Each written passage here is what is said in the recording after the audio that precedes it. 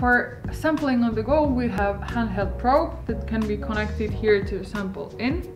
It comes with a flexible Tycon tube and it has a hydrophobic PTFE filter inside.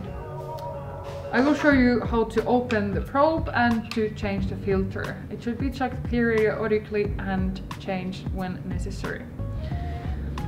To disconnect the tube from the probe, push the collar down and pull the tube out. Then here in the back of the probe we have 2 screws that you can open with 2.5mm hexagon key. So next, lift the cover up and you can now see the main body of the probe, the steel one, inside the plastic cover. Pull it out by lifting and then pulling the tube from the cover.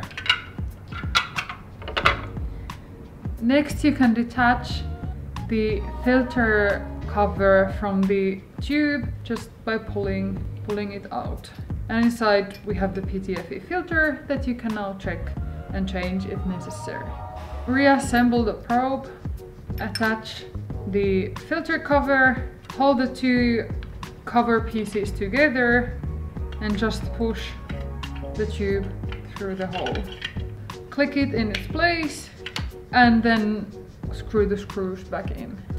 Thank you for watching this video. If you have any questions or want to know more about the GT5000 Terra, you can go to our website or contact us.